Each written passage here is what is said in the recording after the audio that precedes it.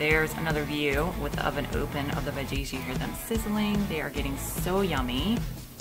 Here's the other good thing about adding the mushrooms and onions afterwards, is that if you have a kid who is not interested in mushroom and onions, like we have at our house, then you can just still add it to the adult plates and not have to miss out on those great extra veggies.